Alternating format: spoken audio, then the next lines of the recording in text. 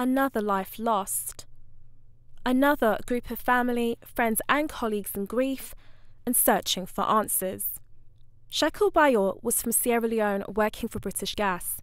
He died on the 3rd of May this year, allegedly at the hands of 11 police officers in Kirkcaldy in Scotland.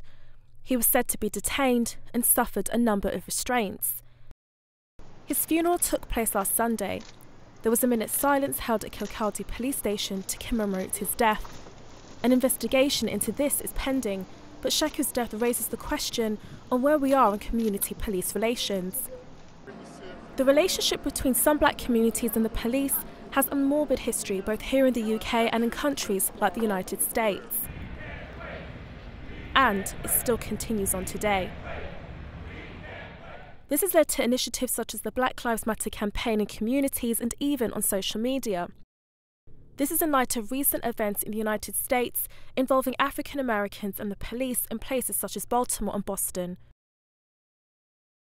The real question is, what will it take for cases like Sheku's to be a thing of the distant past? This is Adama Munu, Africa This Week.